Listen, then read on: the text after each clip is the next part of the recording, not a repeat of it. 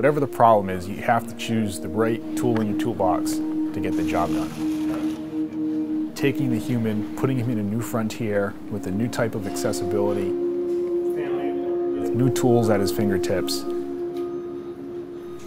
You know, with conventional wet diving or scuba, we've had scuba as a tool since the 1950s. That's driven, you know, numerous billion-dollar industries, and it's all been about human accessibility to a particular environment.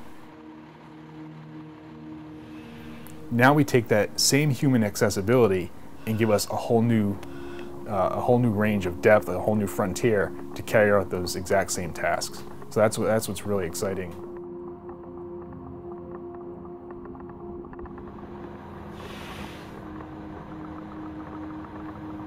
The advantage of an atmospheric diving system is that you can function like a human.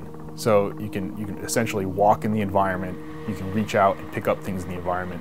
You can make very rapid responses to change and adapt to your environment with very basic tools that you may have in hand to carry out the task.